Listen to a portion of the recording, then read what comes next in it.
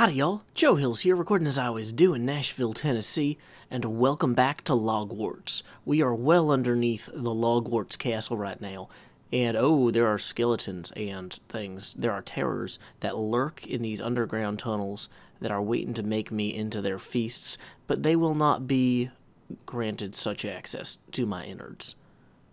Where are they? Did they give up? Really, you guys have no attention span. Oh, there you are.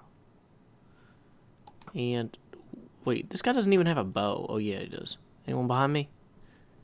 Okay, cool. So anyway, while we're making the underside of Logwarts Castle safe, I went ahead and I mined out this roof like I talked about, which actually burned almost all the way through my pick. I had to go back to the cattle farm and, breed and, cull a lot of cattle.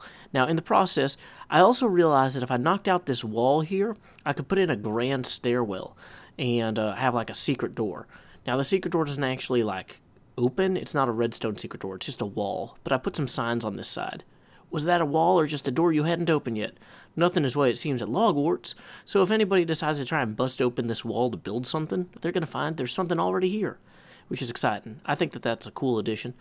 Now, for these stairs, I'm kind of tempted to switch it over so it's not all the same type of wood, because this gets kind of bizarre. Like, this is so broad. I don't know. I feel like mixing it up with different colors of wood would probably look pretty cool. Maybe cellular automata style, like, you know, bust out some of that Stephen Wolfram Mathematica stuff. But even if I wanted to do that, this column here, like, I bring the stairs out at a 45-degree angle. I'm actually one column short on this. So I still need to do some digging right there. And I wanted to kind of build an alcove in this back corner here to put the perpetual helix machine in, because it's going to look pretty good if it's kind of forward of Sea Cow Bay and off to this side, if people are primarily coming in through that entrance up there. So let's go ahead and let's see how I'm going to need to actually come in a whole nother step here, it looks like. So we're going to just kind of hew through this. I hope everybody's having a wonderful Wednesday. Thanksgiving is coming up, for those of you in America who know this. I think Canadians already had their Thanksgiving, so sorry if you guys already saw this episode, Canadians, but it's okay. We'll make do. So this is going to go down. Let's see. I think that this, logically, I should have this extend to here. Yeah, that works. Great. So, anyway, let's see, where were we? We were apologizing to Canadians because of their Thanksgiving. We were saying, oh yeah, it's American Thanksgiving soon. Hope you guys are looking forward to hanging out with your families and tolerating your families, best case. Bring a board game, bring a movie, you know. Like, there's a lot of stuff that you can do. Like, people will get like, oh, this is the one time of the year we all see each other, so let's all argue about the stuff we argued about last year again. You know, sometimes it's nice to have something to just kind of break up everything. Bring a football to toss around, or a baseball. I mean, especially if there's little kids there, you know. Be like, hey, you know, I'm going to take the kids outside. Nobody's going to complain if you're the one, if you're taking the kids outside. Like, that's a helpful thing to do, you know. Just kind of break that, like, oh, dang it, of course I went one too far on here. Which I kind of did again here, so that's not too crazy. Okay, so this alcove is a little steeper. But yeah, so I figure if we put perpetual helix down in this kind of, like, it's got a 7x7 footprint, I think. So, much like San Francisco. So, if we put it kind of in an alcove here, it'll occupy, like, a lot of this visual space when people come in. It won't block the Sea Cow Bay sign. So that'll be a good thing. Figure might be quicker to teleport up there, although I don't know how reliable that is. About as reliable as I'd expect. Yep, okay. Good to know. So let's see, if we're going to bring this in, probably going to want to knock out some more of this here as well. It's a lot easier, I've noticed, to just kind of come across like so. There we are. Okay, so, whoa, Endermite, let's leave him alone. If I probably want to come in across here like this to get, is this a single lip? No, that's actually pretty dense there, or pretty thick. Okay, so I think that this might be a big enough alcove. This is 1, 2, 3, 4, 5, 6, 7. 8, 9. So that's going to be kind of tight. Maybe tighter than I would like. So let's pull this out. One more block here. I say one more, but that many. That many more. That's how many more we're doing. Then we'll just kind of start hewing our way down. Let's see. So yeah, Thanksgiving. Bring a book, too. Just be like, oh, you know what? I'm going to go take a break and read outside and have a... Oh, you know, I've been really busy. It'd be not, I don't get to relax much, you know. Say, you're welcome to join me. Come sit outside, you know. Not everything has to be tense. People don't have to be angry all the time. Like, it's... Sometimes when the world is confused, it's easier to be upset and angry about it than it is to be empathetic. And maybe it's always more difficult to be empathetic than it is to be angry for a lot of people. I don't know. But, you know, I'm sure a lot of people are not looking forward to the political arguments they're going to have this weekend. But, like, it's just kind of one of those things where, like, you know, you're going to see your family. They presumably did an okay job taking care of you. Some of them didn't, maybe. I don't know. Maybe they did their best. It's hard to say. Like, I have so much more perspective on how hard it is to be a parent now that I'm a parent. Like, it just, I don't know. It's easier to understand your parents the older you get, I've found. But maybe I'm just lucky to have parents that I am capable of understanding, and maybe that's not the case for everyone. Family stuff is hard. I probably should talk about something else. Let's see. What am I thankful for on the Hermitcraft server? I'm thankful for all my friends on the Hermitcraft server. It sounds cheesy, but I gotta say, one of my favorite questions that was asked at the Godiva Gaming panel at Minecon was, what do you like most about each of your friends on this panel? Like, the question came from, like, maybe a 6-year-old girl who was just, like, who loved these YouTubers, and she loved that they played together and were friends and had fun, and, you know, we do like to compete sometimes, you know, we do our UHCs and stuff, and prank wars and whatever, but we do all actually get along really well, and it's really good. It's difficult to cultivate a community like that, you know, because there's always going to be arguments and stuff about different things. Like, people are detail-oriented by nature. Like, not people on the server, but, like, people in general. And it ends up being one of those things, like, where no matter how slight a disagreement is, it can blow up into something crazy if you don't, if you don't nip it in the bud, if you don't handle it properly. Like, there's some old anecdote, or maybe it wouldn't be a parable, but it's some old story about, like, two people who met on a transatlantic cruise, and one of them is just like, oh, you know, I was actually raised Baptist. Oh, really? So was I. Oh, really? Were you Northern or Southern Baptist?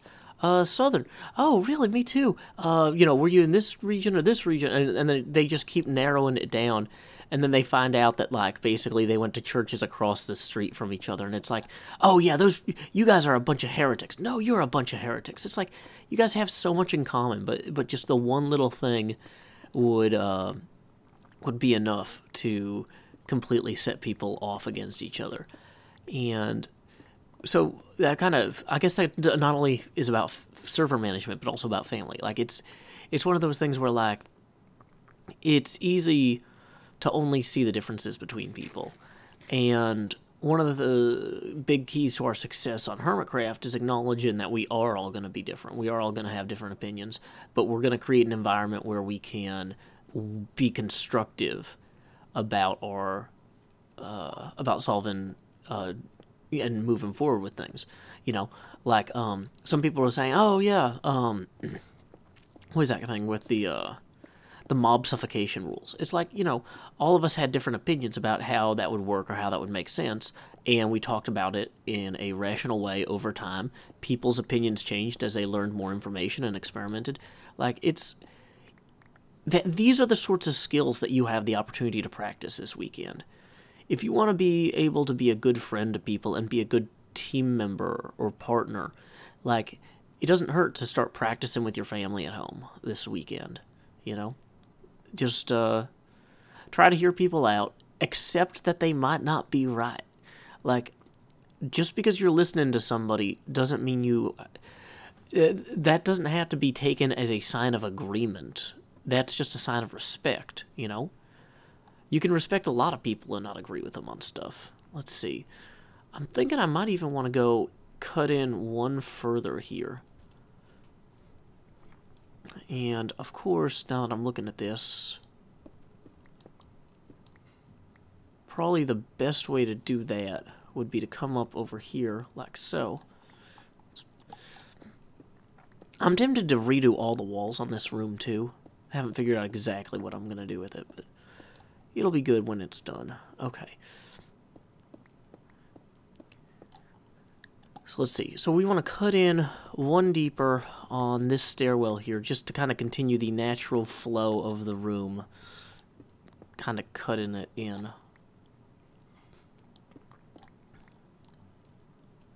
Making sure we illuminate all the little places that we could have mobs spawn in. There we go. Yeah, we're probably going to start hacking away at this pretty severely. Yeah, let's see.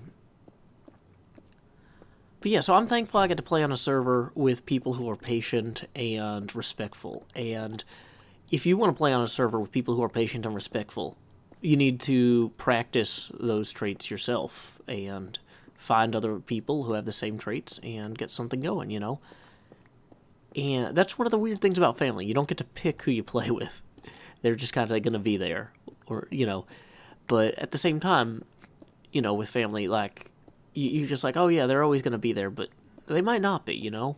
There might be an accident or something unforeseen medically, and so you never know. It's always better to try and connect to people, so that way you know, stuff is going to happen no matter what. You can't prevent random chaotic violence or medical problems or whatever from popping up, but you don't want to live, if they do occur, in a situation where you're like, oh, you know, I wish I hadn't been such a jerk. I wish I had been more patient with them.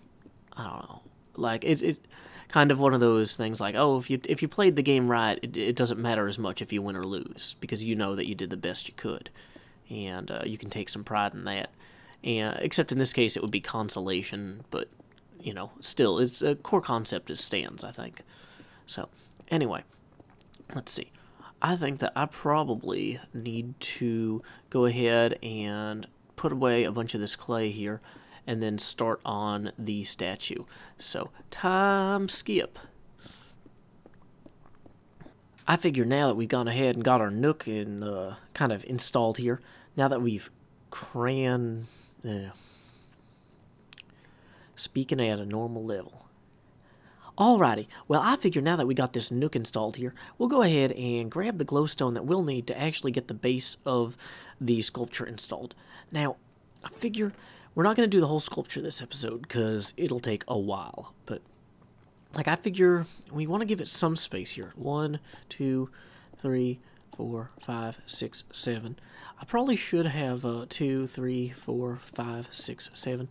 I probably should have separated out 49 of these in advance. That would have been good, because then I'd be certain that I wasn't overshooting anything.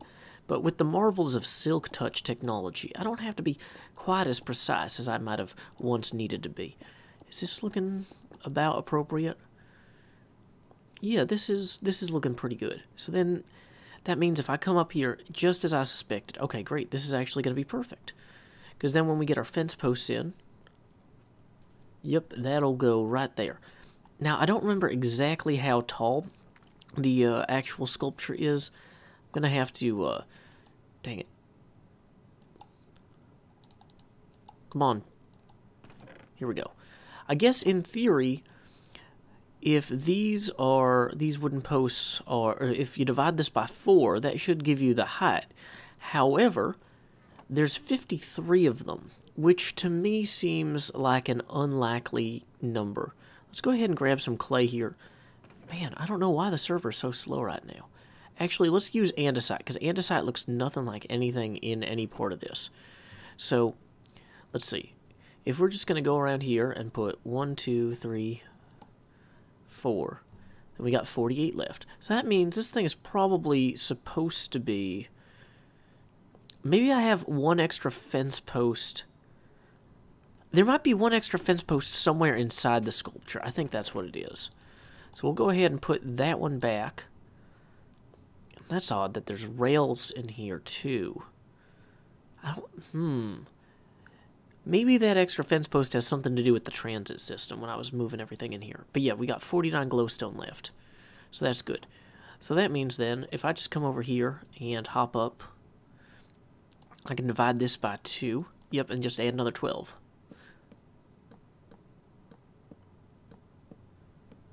And then we'll hop up there. Perfect. And I figured that probably the simplest thing is just going to be to pop down here again. I'm thankful for Silk Touch, I'll tell you that. And I'm thankful for, what do you call those? Fancy boots. Okay, see, this is an undesirable way to do this. Let's go ahead and grab our axe. Okay. Feather Fallen. Oh, one thing you'll notice, I also put a fence over here so that mobs wouldn't spawn while I'm actively working on this. Or, not that they won't spawn. They'll still spawn out there, but they can't. I don't want a creeper to run in here and blow up this helix sculpture, because it's a fairly complex sculpture. Okay, dang it. That's kind of what I was hoping to avoid. It's cases like that, but whatever. We'll switch to another stack here and come back and do these perfectly.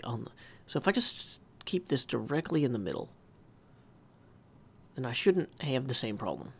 Oh, boom. There we go. Perfect.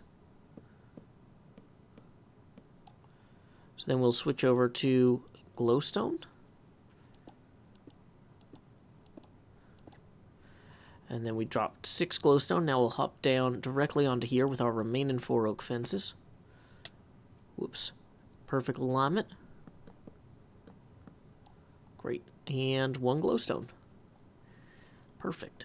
So then we can just kind of swing on over this way and continue the rest of this. Piece by piece, this is all going to come together. And it's going to look great. It's funny, it's kind of one of those things where it's like, I kept thinking to myself, oh, it's going to take me so long to dig out that ceiling, it's not going to be worth it if other people don't want to come help. But, like, you know what? Just coming over here and doing the work, it didn't take that long, and I'm glad to be moving along with this. This is one of those things that's been on my project list for a while, and I finally get to move forward, so that's exciting. Wow, so yeah, this ceiling was about as... Yeah, I would have been probably hitting the top of it if I hadn't wiped out those additional layers there. So up we go.